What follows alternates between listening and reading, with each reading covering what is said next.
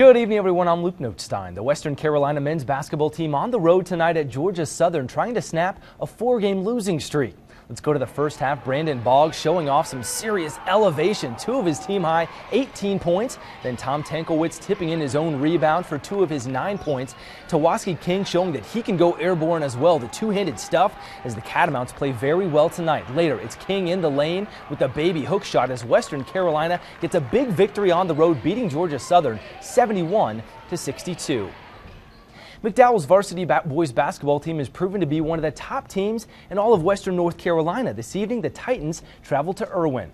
The Warriors fired up for a big test on their home court against McDowell tonight. Late in the fourth quarter, Josh Engel with some serious arc on the 3, and it drops through, but Erwin trails 72-68. A couple of plays later, Malik Moore with a tough shot in traffic off the glass. Warriors down 73-70, but Dalanta Rodriguez was money from the free throw line. He scores 27 as McDowell beats Erwin 78-74. Just being together, chemistry. We all are always with each other all the time, and we build that chemistry with each other. And man, we take a bullet for each other. Working hard with each other. I'm a senior this year, and I don't get these years back. McDowell improves to 9-2 in the Mountain Athletic Conference. Meanwhile, the Miami Hurricanes are making their case to be one of the top teams in the entire country. This afternoon, the Tar Heels try to become the first team in the ACC to beat the Hurricanes this season. Miami dominates the North Carolina Tar Heels. Your final score from this one, 87-61. The star of the game was Larkin, who has led the Hurricanes to a perfect mark in the ACC. And afterwards, he talked about the positive impact that his head coach Jim Larinaga has on the team.